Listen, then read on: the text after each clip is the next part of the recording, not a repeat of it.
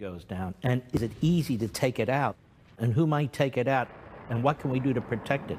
This is a very, very important program as far as I'm concerned. So I've brought in the best who I can think of. Dr. Peter Pry, how are you, sir? Thank you for having me, sir. My honor. I consider you the foremost expert on this subject, and you've written widely about it. You've testified.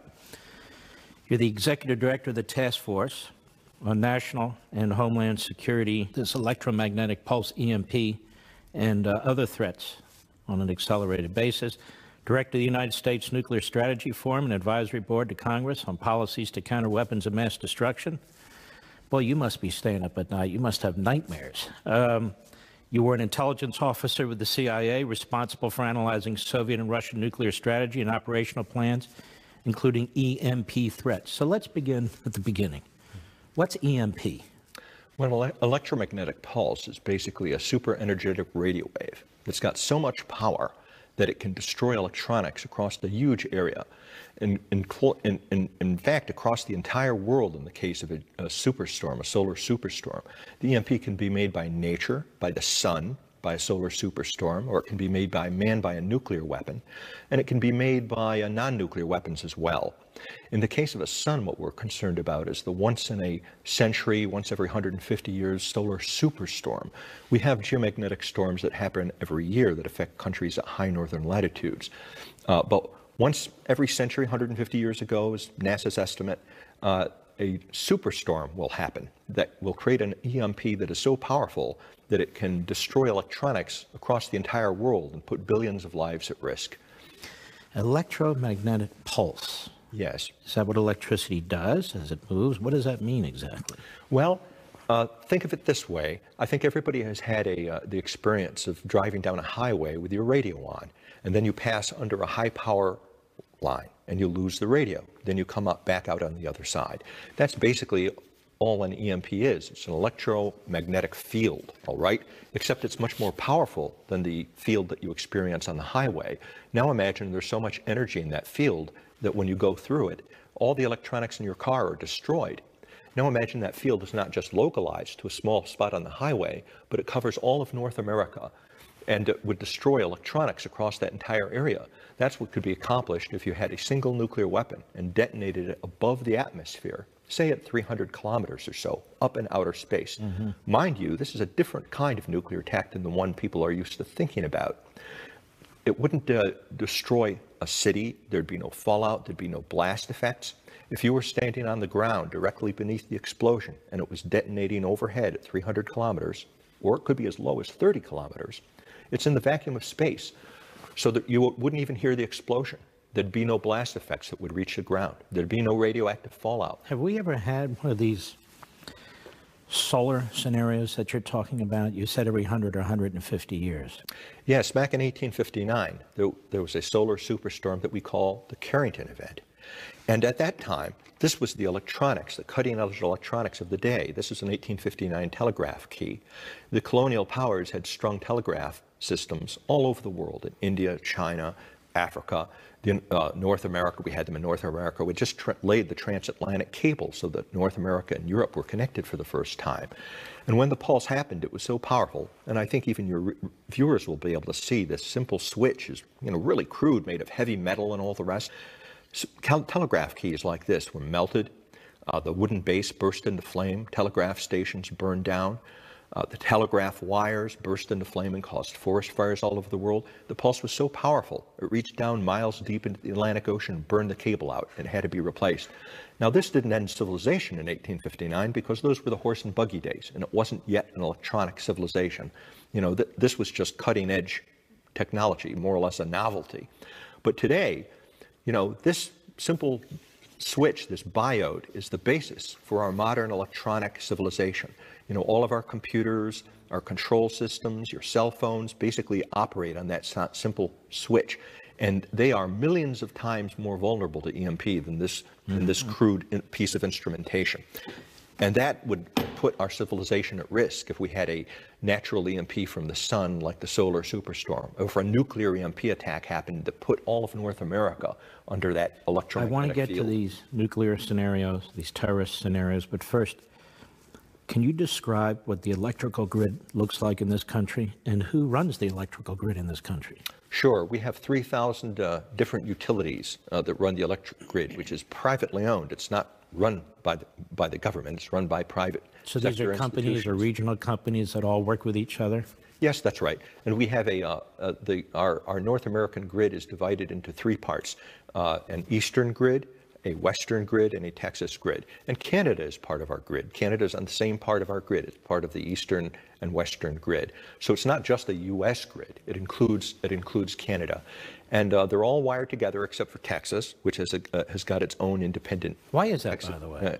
Texas grid. Just came about that way? It just pretty much came about that way. There are regional entities that manage and try to coordinate these various grids.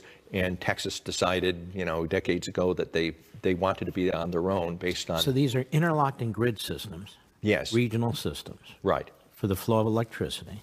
That's right. And electricity flows through these cables pretty much, above ground and below ground? That's right. There are extra high voltage transformers. They are called EHV transformers. Big transformers, the size of a house that weigh hundreds of tons. There's about 2,000 of them in the North American grid. And most people don't know it, but these are the foundation stones of our modern electronic civilization. We cannot survive as a society without them.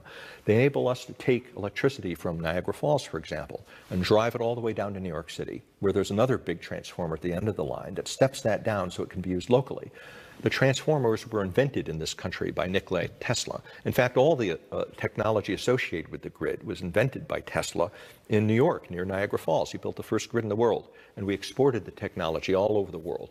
Unfortunately, like so many things, we don't make fundamental elements of the electric grid in this country anymore. The transformers aren't manufactured in the United States anymore. We have to import them from South Korea or Germany. And if these transformers were destroyed, it would basically end us as a civilization. They cannot be mass-produced. Each one has to be made individually by hand. The global production. You said there's thousands of them. 2,000 of them, yes. 2,000 of them. Do we have an inventory of them, backup sources for them within our own country? We have a small number of replacement transformers, less than 1% in reserve. And in part, that's because it's so difficult to replace them. They weigh so much and they're so big. There's only 3 railway cars in the whole country that can move an EHV transformer. Bridges have to be reinforced, roads have to be widened, and that's assuming that the society is intact and you haven't lost other parts of the infrastructure, as would be the case in the aftermath of a catastrophic EMP. The worldwide capability to produce EHV transformers is only 200 a year. The whole world can make 200 EHV transformers. So and how many are there worldwide, do you know? Oh, there's probably 10,000 worldwide. And if this country were to lose half of its EHV transformers, it would take the whole world 5 years to manufacture enough of them, assuming the whole world was not in a blackout, okay, but everything else was working. And I don't think South Korea and Germany and the Chinese and the Russians would be so generous in the aftermath of a natural EMP. That's why it's not just the way to think of these dangerous blackouts that we're talking about. They're not temporary blackouts. When you lose EHV transformers and the control systems, another piece of technology that is fundamental to our civilization is called the SCADA, for Supervisory Control and Data Acquisition System. It's a control system that also runs everything. Both of these things are vulnerable to EMP, and if you lose them, that's it for us. Well, let's talk about this. From time to time in our country, we read of a state or a city that's without electricity for a few days. Yes. Maybe a tree has fallen and hit a particular generator or something, that generator blows up, things like that happen. And then they're able to put it back together in a relatively short period of time. But you can see even right there, 3, 4, 5 days, there's really a panic in place and so forth. And what you're saying is, imagine this nationwide. Right. And when you start to think of electricity, everything we do is associated with electricity, isn't it? Even if you try and fill up your car, the gas station, the pump, electricity. Everything we do is related to electricity, no? Absolutely. All the critical infrastructures depend upon it. Communications, transportation, banking, and finance. We did an experiment on the commission, and I went to a grocery store and picked up an apple. And I wondered, how did this apple get to this grocery store in the Washington, D.C. area, the simple apple? And tracing the history of that apple, it turns out it was grown in an orchard in Washington. It was harvested mechanically. It was cleaned and packaged mechanically using electronic systems and electronic assembly belts. It was put on a refrigerated truck and then drove across the country so that people locally in Washington, D.C. could eat the apple. So even the simple apple depends upon hundreds of electronic systems in order to deliver it to us. And we wouldn't have the apple or any other food. In fact, there's only a 30-day food supply in the country to feed 320 million people. And water would stop immediately. When you turn on the tap, it requires millions of volts in order to deliver that water through your tap. And the commission couldn't figure out how would we keep 320 million people alive with no food and no water, possibly for years. We estimate that if we had a blackout in this country that lasted 1 year, and that's entirely possible in these scenarios that we're talking about, we could lose up to 90% of our population to starvation, disease, and societal collapse. Hospitals wouldn't be able to function. People wouldn't be able to get to hospitals. That's right. The most fundamental things wouldn't work anymore. In the case of a nuclear EMP attack, your car, could be fried. Airplanes would fall out of the sky. Nuclear reactors would go Fukushima. We've got 100 nuclear reactors in this country. And they need electricity in order to keep themselves cool. What do you say to people who say, this sounds like a grand conspiracy, this sounds like fear-mongering? Mm-hmm. You probably get this all the time. Of course. You probably got it from the Obama administration. Yes, we did. What did the Obama administration do in response to these scenarios? Well, the Obama administration, to its credit, at least it took solar EMP seriously enough that they formed a task force to study the problem endlessly. But they didn't even want to hear about nuclear EMP. And the chairman of our... Nuclear EMP is a nuclear event that wipes out the grid. That's right. Or a big chunk of it. With a nuclear weapon detonated at high altitude. It's the kind of thing that if Iran got the bomb, it could do it. If North Korea's got the bomb now, and it knows about EMP and is threatened to do it to us. And that's exactly why the Obama administration didn't want to know or hear about nuclear EMP. They wouldn't even meet with the chairman of our commission, Dr. William Graham, who's really the world's foremost expert on this. I mean, he was actually one of the people that discovered the EMP phenomenon back in the 1962 Starfish Prime test when I was in elementary school. Imagine not meeting with someone like Dr. William Graham. It would be like not meeting with Albert Einstein when he's trying to warn you that the Nazis could develop this thing called the atomic bomb back in 1939. And in effect, that's how irresponsible the Obama administration was, shutting the door on the Albert Einstein of EMP, who was Dr. William Graham, not listening to him, not following any of the recommendations of his commission. And in fact, when the commission was reestablished by Congress, Obama holdovers in the Department of Defense did everything they could to sabotage and undermine our work. Why? EMP did not fit into the narratives that they had for trying to sell two of the Obama administration's major foreign policy objectives. One was the idea of a world without nuclear weapons. They were trying to convince the world that nuclear weapons don't have any utility. You need hundreds of them. You'd never be able to compete with the United States. That's not true. Any nation that gets just one bomb because of EMP, basically becomes a nuclear superpower that could threaten the existence of the United States. So it didn't fit into the narrative of a world without nuclear weapons, and it didn't fit into the narrative about the Iran nuclear deal. If Iran had just one bomb, that would defeat the whole purpose of the Iran nuclear deal, because they wouldn't need dozens or hundreds of bombs. And the verification provisions, which are so poor on the Iran nuclear deal, would become a mortal threat to the existence of the United States. I and other specialists actually think Iran has already got the bomb and has probably had one for some years and the capability to do an EMP attack. And this is something the Obama administration didn't want known, didn't want to talk about. When we come back, I'm going to ask Dr. Pry, well, what do we do about this? But I want to remind you also, you can watch Levin TV every weeknight at crtv.com. Give us a call and sign up. Join our community there. It's 844-LEVIN-TV, 844-LEVIN-TV.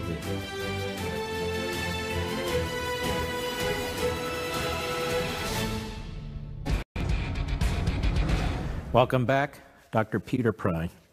What would be, before we get to the question of how do we protect ourselves, The question is, we need to figure out how we might be attacked. So what are the different scenarios out there? I'm sure there are many in which a country might want to shut down our electrical grid. North Korea could shut down our grid by an EMP attack off a satellite.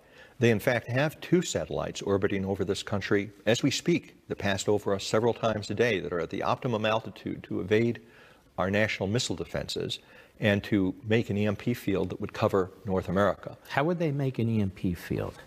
They would detonate the satellite when it's over the center of the country, and the field, it propagates from the location of the warhead to the line of sight. So there'd have to be a satellite with a warhead. There'd have to be a satellite with a warhead. Can they do that? They could, and we're not sure that these satellites are not already nuclear armed. The EMP Commission is very concerned that they may be, and we have recommended that these satellites be shot down because the risk to the country is just too great to take the chance.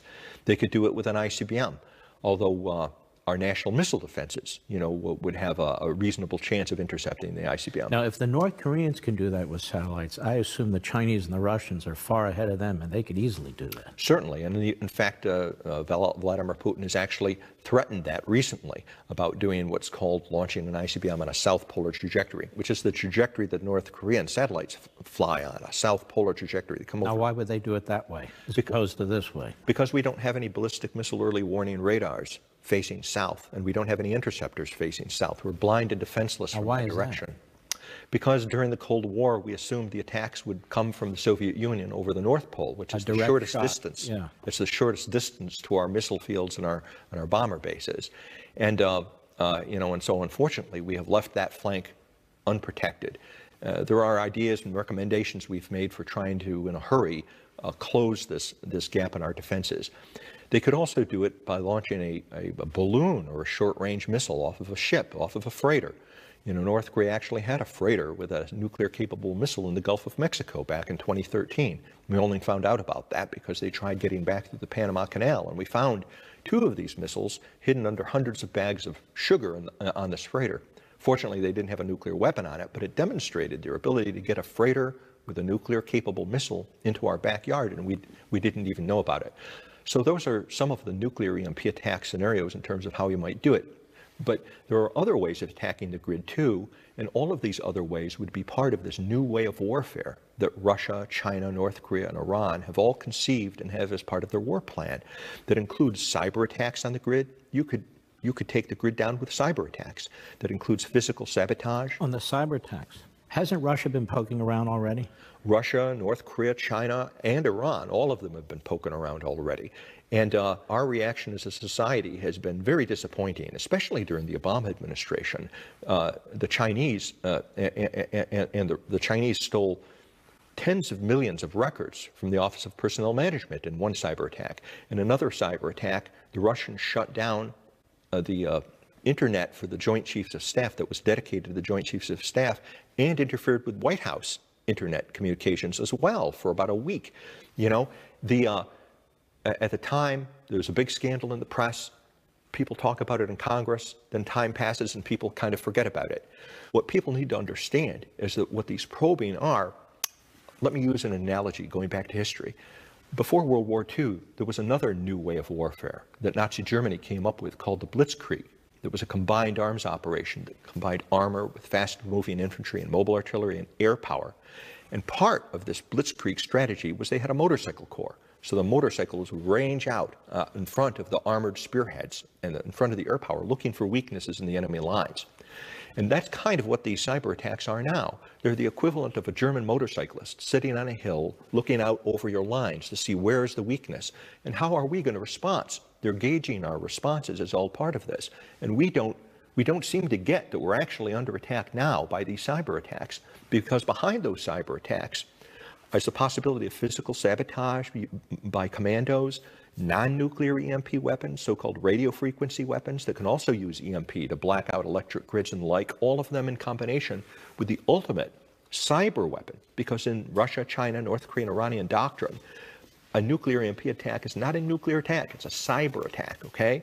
And the big stick would be this nuclear EMP attack that caps all of this.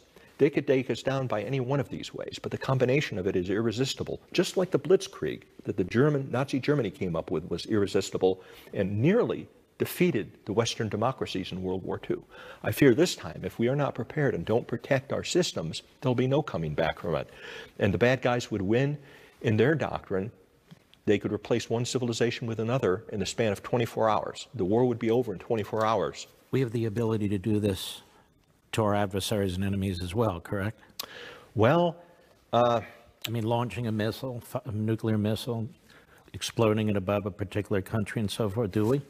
we have the capability, not as good as the Russians and Chinese and North Koreans have. They have probably developed what we call super EMP weapons, okay? They're nuclear weapons specially designed for EMP. The United States has neglected its nuclear forces, and we haven't deployed that kind of warhead. Now, we have warheads. You can really use any warhead to do an EMP attack. So we could. We've got cyber offensive capabilities. We've got physical sabotage capabilities. Do we prepare for these things the way our enemies do? I wish we did. In terms of offensive capabilities? Yeah. I wish we did. I don't know whether we do or not. I suspect we don't. The reason I suspect we don't is because we haven't even protected ourselves from the enemy's offensive capabilities. And if we understood and had put it together and ourselves had mastered this new way of warfare and were prepared to execute it, I would have to believe that we would have taken the common sense precautions to protect ourselves, but we haven't. Are committees of Congress, the defense committees, the intelligence committees, are they aware of this grave threat that you're talking about? They must be, right? They are. They are. Do they take it seriously? Some members of Congress do, and actually I should say that the Congress as a whole does. The EMP Commission was reestablished. It was done so unanimously. Senator Ron Johnson, who was the chairman of the Senate Homeland Security Committee, passed a really important bill in 2016 called the Critical Infrastructure Protection Act, which directed the Department of Homeland Security to start planning, preparing to protect our country from natural and nuclear EMP. So Congress takes it seriously. I wish they would take it more seriously. You know, one of the things that was done in the not serious category is Congress decided to close down the EMP Commission at the end of September, in the very month that North Korea successfully tested a hydrogen bomb that the North Koreans describe as designed for super powerful EMP attack. It makes no sense to do that. You know, the commission should have continued if you're going to be really serious about this. We'll be right back.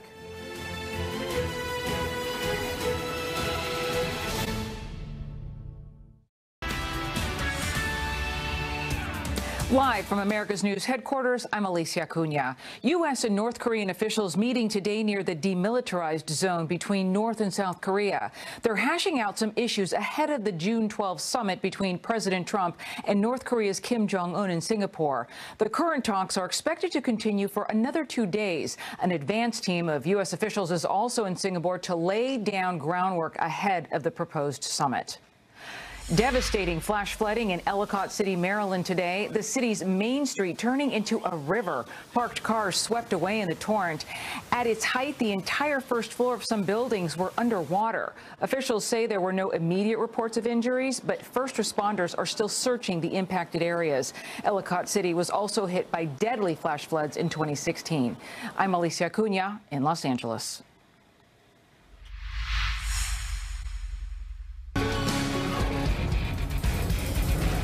Welcome back. All right, Dr. Pry, now what can we do to defend ourselves? There's really no excuse for the United States to be vulnerable to EMP or cyber catastrophes that bring down the grid or physical sabotage.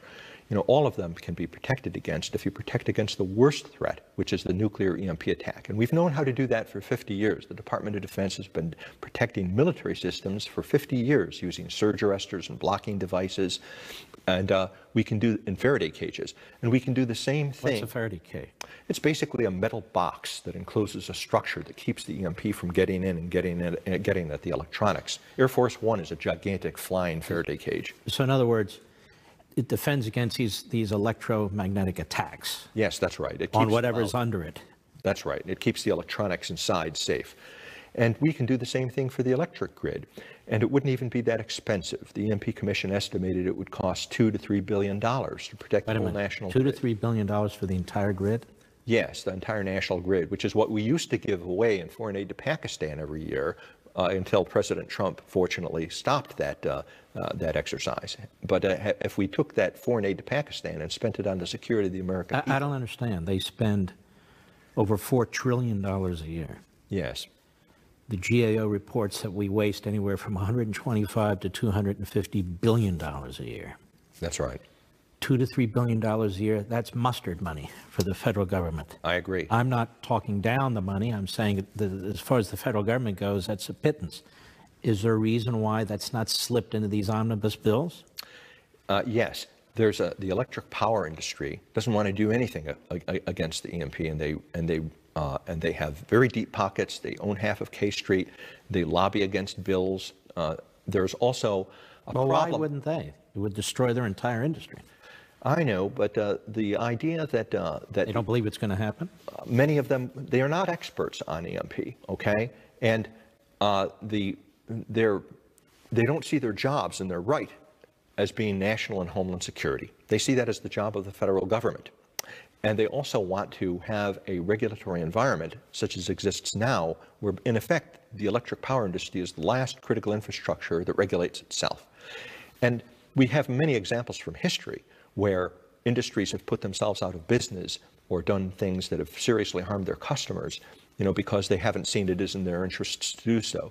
For example, the Zeppelin industry convinced itself that it could fly people around in hydrogen gas balloons safely if they just exercised the right operational procedures. But had there been a Federal Aviation Administration back in the 1920s, we might still have Zeppelin. But to me, this is even more compelling, because we're not talking about regulating, taxing them, doing these sorts of things. We're talking about protecting the grid in order to protect the American people. It's a national security issue. Yes, I quite agree. It is a national security issue. But the electric power industry, I mean, the bad guy in this scenario is called the NERC, the North American Electric Reliability Corporation. They're not engineers, they're not technicians, they're mostly lawyers at the top. And they see their job as to avoid having to do anything that the feds want to impose upon them in terms of protecting from EMP or cyber, even the tree branch threat. The Great Northeast Blackout was caused by a tree branch that contacted a power line back in 2003 and put 50 million Americans in the dark. It took them a decade of foot dragging before they finally allegedly did something to improve our security against if the the tree federal branch government threat. said this is part of infrastructure, they want to spend $1.5 trillion on infrastructure, $1.5 trillion. You're reading my mind. Okay, and we haven't talked about this, and No. if they say, you know what, let's put $2 or $3 billion aside for this. Exactly. That's one of the EMP Commission's recommendations in the reports that we've put forward in our advice when we have briefed the National Security Council, that EMP protection should be made part of the infrastructure renewal program. And one of the things that we need is an executive agent at the level of the White House, somebody responsible for protecting the national grid and the other critical infrastructures too, from EMP, cyber, from all these threats we've been talking about. Because the chief problem is nobody is in charge of protecting the critical infrastructures. We've never thought about that. So what would we do for $2 or $3 billion? We would install Faraday cages and blocking devices and surge arresters on the transformers, for example. You can put a surge arrestor on the transformer, just like you've got a surge arrestor on your personal computer to protect it from lightning. You can have a specially designed surge arrestor that will protect against lightning, against nuclear EMP, against the EMP from the sun. And had we done so, it would protect you against all of these worst-case scenarios, not just nuclear EMP and cyber, but also severe weather like hurricanes. Millions of people, or hundreds of thousands of people who were made homeless for months by Hurricane Sandy would have been able to go home earlier if the electric grid had been hardened against nuclear EMP, because it would have been able to survive the overvoltages that happened during Hurricane Sandy as a result of high power lines getting knocked down and transformers and SCADAs being damaged. If you can survive the worst threat, the nuclear EMP attack, you'll be able to come back much more quickly from any of these lesser threats. So it's not just for the rare, exotic scenario of a terrorist nuclear EMP attack. It would improve the security of American people from things that happen every year: tornadoes, hurricanes, ice storms that cause blackouts. And you don't have to be a physicist to see the grid is at risk. You know, if you just look at the history of blackouts and the long recovery times that are required after there's these hurricanes, you can see there's something wrong. Look at Puerto Rico. Puerto Rico is still not recovered as a result of the hurricane that went through there. You know, clearly, if something like Puerto Rico is going to absorb all the emergency resources of the continental United States to get its recovery, we're going to be in huge trouble if a nuclear EMP takes down the national grid. Incredible. We've got to do better. Yeah. Don't forget, just a reminder, you can join us every weeknight on Levin TV on Conservative Review TV, our digital TV network. Just give us a buzz, 844-LEVIN-TV, and join us. That's 844-LEVIN-TV.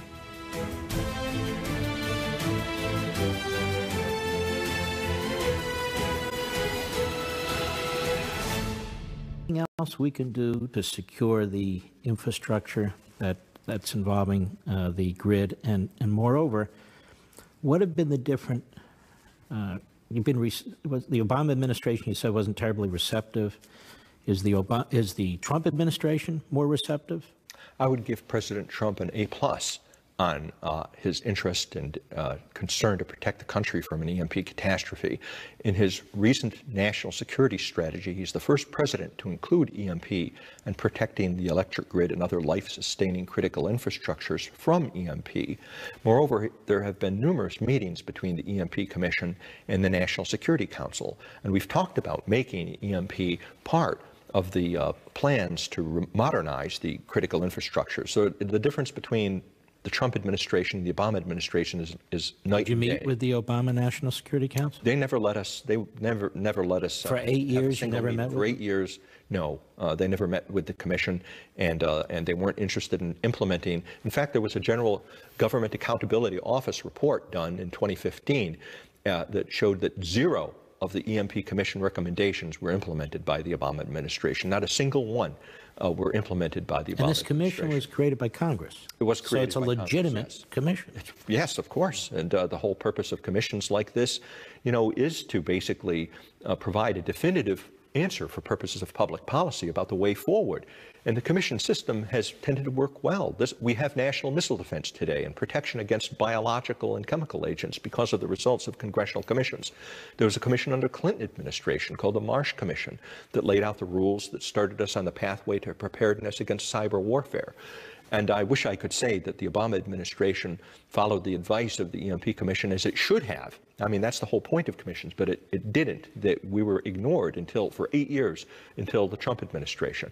And I just hope it's not too late, because now, 8 years ago, North Korea didn't have missiles that could reach the United States. It wasn't testing hydrogen bombs, but it is today, and poses a clear threat. Does this kind of link in with the whole notion of our strategic defense initiative, really started under Reagan, and conservatives and Republicans have tried to carry this forward through administrations, but it's been a rocky road. Absolutely. I think improved national missile defense, bringing back President Reagan's vision of the Strategic Defense Initiative, is one of the solutions. When you're dealing with an existential threat like this, an existential threat that could end your civilization, you want belts and suspenders, okay? In addition to hardening the grid, the best thing would be to stop a warhead from being detonated over your country in the first place. And we are facing so many threats from countries like North Korea. Iran is developing these ballistic missiles. China is accelerating its development of nuclear missiles. Russia just threatened us a month ago, with all of these new generation nuclear missiles. Hypersonic weapons. Hypersonic weapons that we have no counterparts to, and nuclear weapons of new design that we have no counterpart to. It would serve them all right if we neutralized all that technology with Ronald Reagan's vision of space-based missile defense. In fact, under the Clinton administration, we were ready to go. It's a myth that Strategic Defense Initiative didn't produce anything. It produced several systems, including one called Brilliant Pebbles, that could have been deployed during the Clinton administration. And what was that? It was basically a space-based interceptors. There were autonomous space-based interceptors. You could have put up a couple of thousand of them. And they would have intercepted during boost phase, mid-course, and reentry phase, all along the trajectory of a missile at each of those phases, and given you a very high probability of interception. Because folks need to understand the missiles shoot up into space. That's right. Then you flatten out, and they come down. That's right. And brilliant pebbles could have shot them at each of these phases and intercepted not just a small threat from North Korea, but it was actually designed to protect us as a shield, a missile shield from a massed attack from the Soviet Union. And it could have done that. And it would have rendered, the net effect of it would have been to realize Reagan's goal, which was to render nuclear missiles obsolete. And it would have created a technological revolution that would have given the advantage to the defender instead of the attacker. Right now, we're in a technological phase where the attacker has all the advantages, and this puts tremendous pressure on the sides to do a first strike, and particularly for the bad guys, because they know they would get tremendous advantages from a first strike. Brilliant Pebbles, Strategic Defense Initiative, would take that away and would put the advantage on the defender and make it risky to attempt a first strike. It would be transitioning from a policy that we have known as mutual assured destruction to a policy I like to call sane, instead of mad sane, strategic assured national existence. We'll be right back. In part of rugged individuals, and some of us want to protect ourselves. We can't just rely on the government. That's right. Is there a way to do that? Oh, absolutely. People can have a supply of food and water, have a generator. Right there, the people are going to say, what are you, a bunch of nuts? You even look at hurricanes. People who have food and water survive and they get through it, and other people have to sit there and wait for the government to drop something from a helicopter. Yes, that's right. It's unfortunate that so-called survivalism or preppers have gotten a bad reputation these days, because my father's generation, the great generation that had lived through the Great Depression and survived World War II, all of those people, regardless of whether they were Republican and Democrat, all of them were basically what today we would describe as preppers. They had seen government fail in war and peace, and they wanted to be their own first line of defense for their families, and had to be during the Great Depression. My father fed his family by hunting woodchucks, and they heated their home by collecting coal that had fallen off of trains along railroad tracks. When I was growing up, we only lived on a quarter acre, but every inch of it, we had a garden. My mother was constantly canning foods against the day of who knows what, a nuclear war, another Great Depression. So what do you do about the electromagnetic attack? What can you do in your home or your business? Basically the same kind of preparedness that you would have for a hurricane or for any kind of an emergency situation. Have a food supply, have a water supply, have a medicine. But what about the electrical attack on your house? Can you have a room or something like that protected? You could have a Faraday cage, a metal shed could be, And that's all it takes, a metal shed? You could have if you have electrical equipment, medical equipment, or communications equipment, for example, that you wanted to keep safe. If you had a metal garbage can with a tight-fitting lid, and you put the equipment inside of a plastic bag so it doesn't touch the inside, that would mitigate the effects. You should have an emergency generator at your house, and don't put it on automatic. Leave the switch on manual. So there are things. You could have solar panels, which are inherently kind of robust against DMP, and anything that gets you off the grid and makes you more self-sufficient, would be a way of protecting yourself. And you can also protect your state. People shouldn't have the impression and shouldn't wait for Washington. All the solutions don't have to come from Washington. If you got a governor in your state or the state legislature to require the utilities within your state to protect the state grid, even if the big regional grid went down, you would be able to protect your state and be able to recover, from even a worst-case EMP if that state took the appropriate precautions. I've written a book called Blackout Wars that actually is a manual to describe how you can go about doing that and how you can get your state protected. We'll be right back.